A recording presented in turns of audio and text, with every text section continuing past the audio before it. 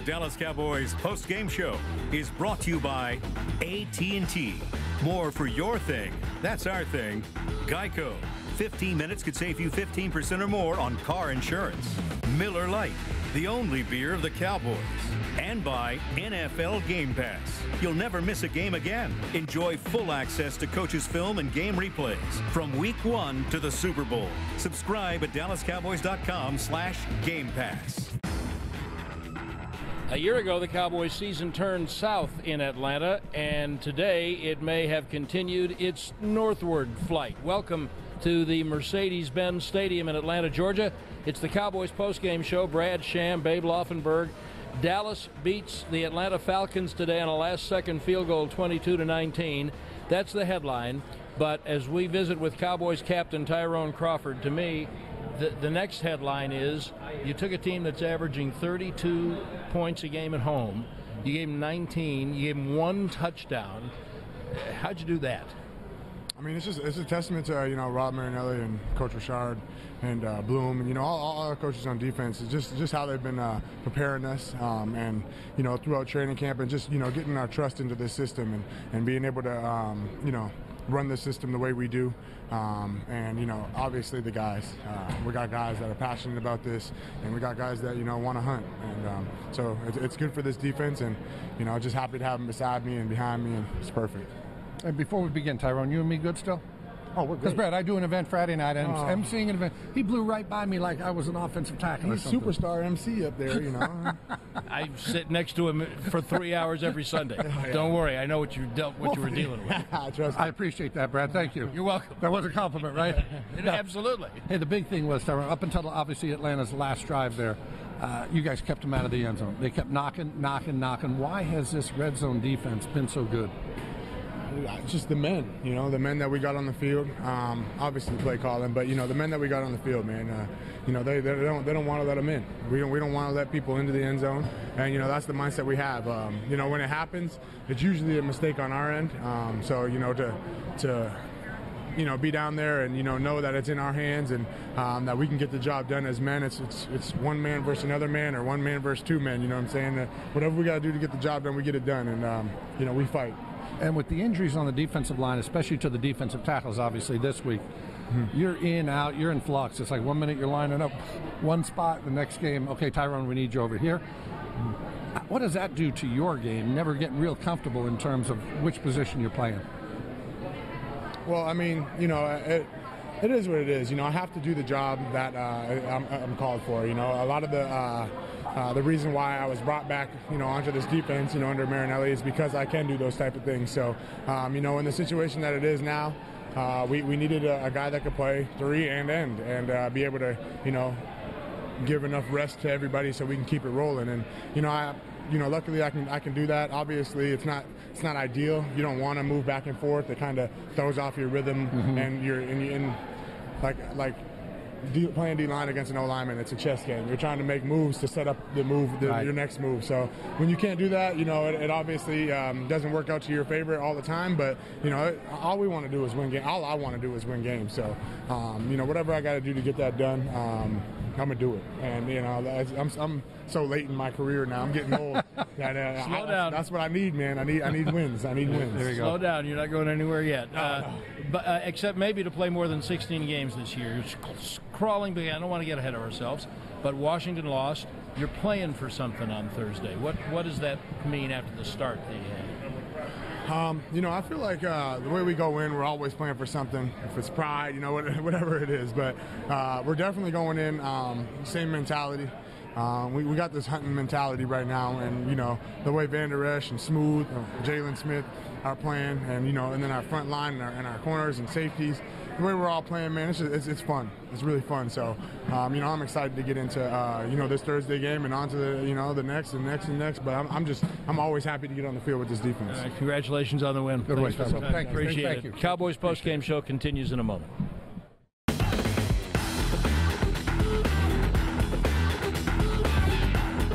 Welcome back to the Mercedes-Benz Stadium in Atlanta. Brad, Sham, Babe Laufenberg, Cowboys postgame show. thrilling 22-19 win for the Cowboys today. I don't know if there's a much better feeling for a fan than to watch your kicker kick a walk-off game-winning field goal. Imagine being the kicker. Now imagine being that kicker and missing an extra point earlier in the game. Do you think about the last kick when you're lining up for this one, and if you don't, why not? I don't. You know, I think it's taken me a while to be able to do that, but I try and do what I need to do to give myself the best chance in that moment, and no matter what happens, good, bad, or indifferent before that, to just kind of lock in and stay in the moment and do what I need to do then.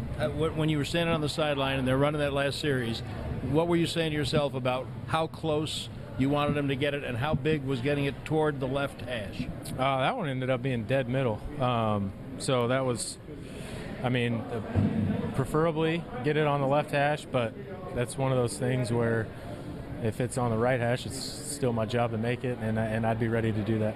You've had two of these this year. You had one against Detroit, and obviously you come back and hit the game winner again today.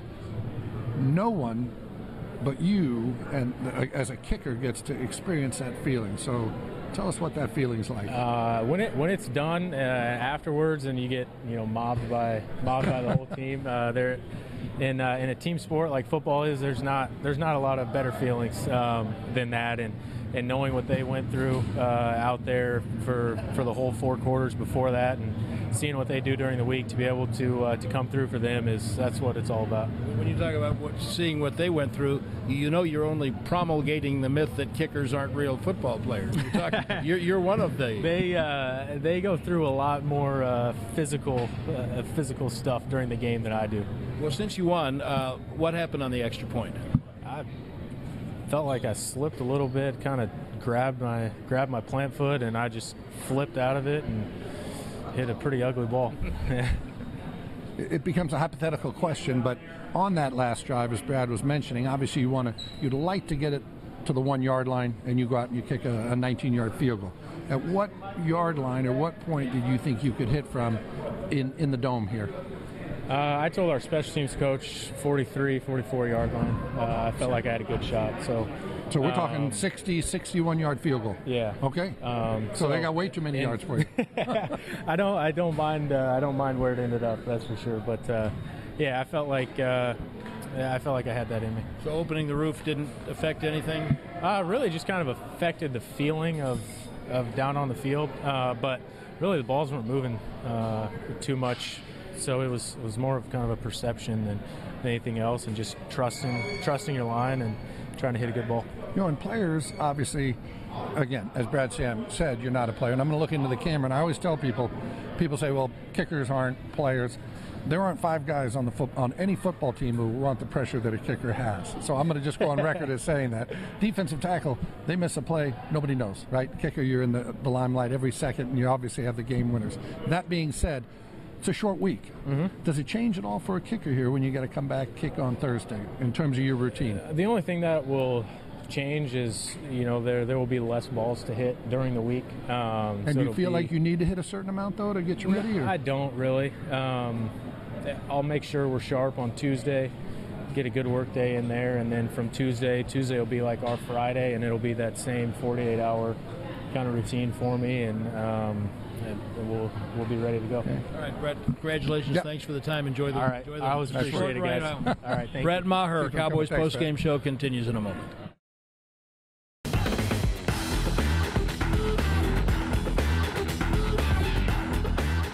Welcome back to this week's episode of the Leighton Vander Show. We also call it the Cowboys post-game show. Brad Sham and Babe Laufenberg, and another huge role for the Cowboys linebacker, the NFC Defensive Player of the Week, follows that up with another game full of huge plays, another interception. The interception was really a critical play in the game. Did you feel it being a big momentum changer when you picked that one off?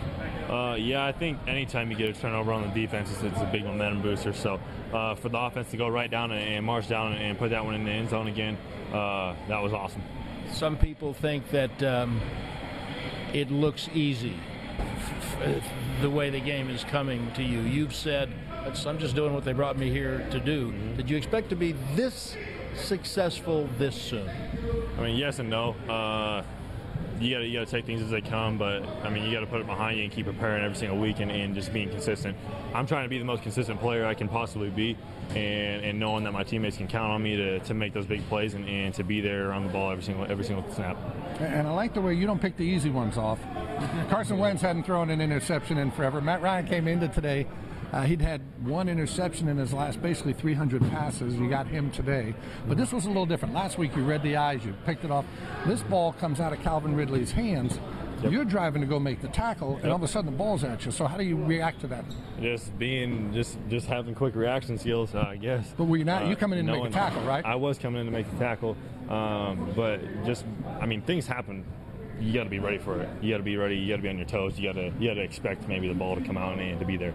So, not being shocked. Don't flinch. I mean, you never want to flinch. So, just expecting it. I think the problem was he flinched, by the way. Yeah, no, well, he did. He did. Yeah. He knew you were there. He short-armed the ball a little bit.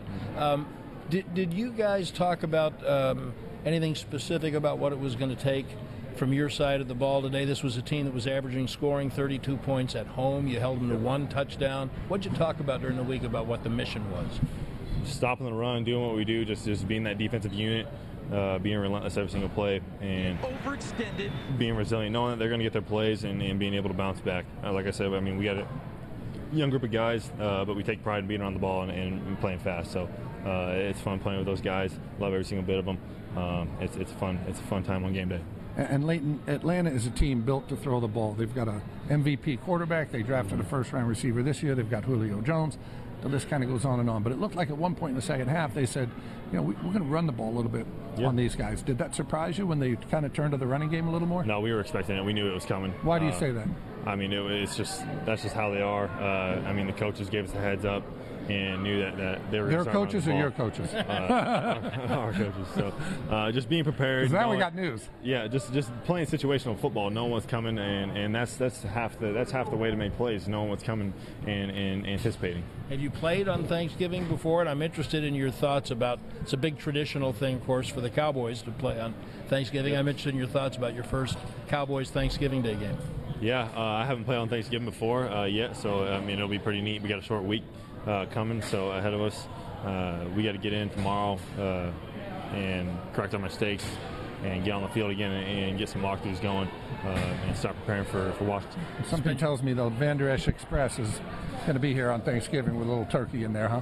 Yeah, it'll be here. They left it here at a friend's house from the last game, so yeah. It'll be here for sure. Nice. Right. Congratulations on the win. Thanks very much for the time. Appreciate it. Thank you, guys. Leighton Vander Esch, Cowboys postgame show continues in a moment.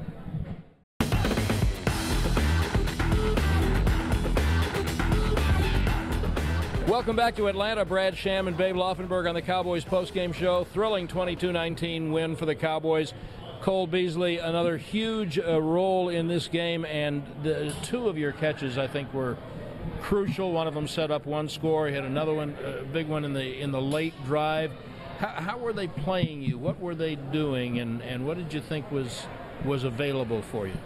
Atlanta did a good job of giving me some opportunities late, and I had one-on-one on the third down catch. I don't know if that was probably the third to last drive of the game. And Dak did a good job of finding me and got it down there, and then Zeke got it in. So just trying to redeem myself from my earlier mishaps. Well, that doesn't happen to you very often. How long did it take you to let that go? Well, I let it go pretty early because of that.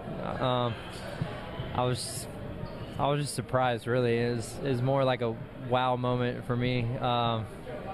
It definitely hurt me, but you got to move on and make plays when it comes to you. And you see you make those catches, the one against, I believe it was the Giants, you catch it off your helmet. Last week against Philadelphia, you got a corner route, a guy draped on you, come up. And so for the young receivers out there, and I mean this, for the young high school kids in their playoff football, is it just a matter of concentrate, just taking your eyes off it for a second? Because obviously your hands don't fail you. I don't know, because I don't think I took my eyes off that one. I really don't. I feel like I watched that one all the way in. For some reason, it just didn't stick. I don't really know what happened, but those things do happen, I guess.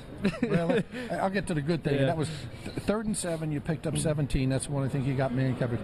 Yeah. Do you ever get an appreciation? I'm assuming you don't during the game, but Zeke Elliott comes in and picks up a blitzing linebacker right up the middle. That gave Dak time to kind of get you on that deeper cross.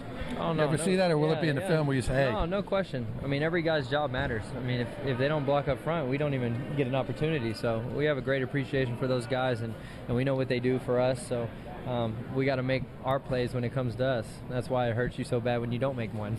Well, when they scored, minute 52 left, and I said to Babe, well, they're right where they want them. Go ahead, Dak, just go take up all the time, drive down the field, and kick the field goal and win the game. What did you look at the clock individually and then as a group and say, oh, okay, this is right where we need to be?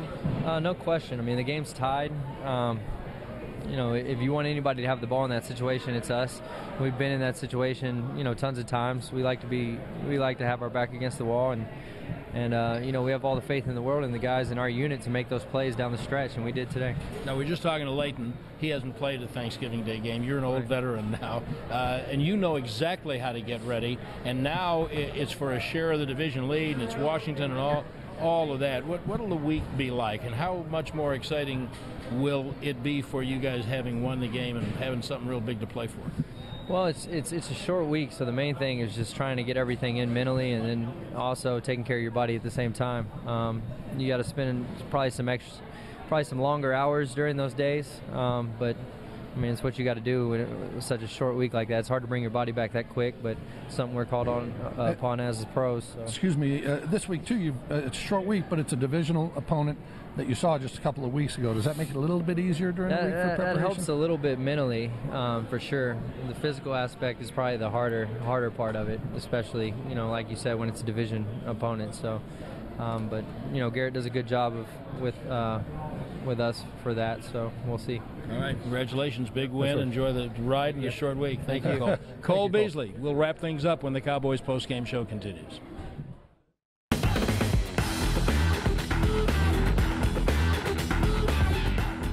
Welcome back to Atlanta. Dallas 22, Atlanta 19. In thrilling walk-off fashion. It makes the week you played. It makes the week a lot more fun and easier to prepare for and to anticipate, doesn't it, when you've won that game? And now there's something on the line. Oh, what a big game this has turned into, obviously, with the Washington loss. What would Bucky Dent say about this, Brad Sham? Sometimes when you think you're in, you're out, and just when you think you're out, you're in. And everybody thought the Cowboys were out a couple of weeks ago. Now you have 2 wins. You string back-to-back wins together for the first time. Philadelphia, obviously, impressive going up to Philly. You've beaten, no matter how they're playing this year, you beat the world champs. But to come in and beat an Atlanta team that was playing pretty good football, had won 3 of their last 4, that was impressive. The great Bucky Dent said those words to me in the bar of the Pfister Hotel in Milwaukee one night many years ago. Of that story. Yeah, you will. But meanwhile, happy Thanksgiving. Enjoy your week. Babe and I will talk to you from AT&T Stadium Thursday on the Cowboys postgame show. The Dallas Cowboys post-game show was brought to you by AT&T. More for your thing, that's our thing. Miller Lite, the only beer of the Cowboys. And by the Dallas Cowboys Football Club. Want to tour AT&T Stadium? For more information, call 817-892-TOUR.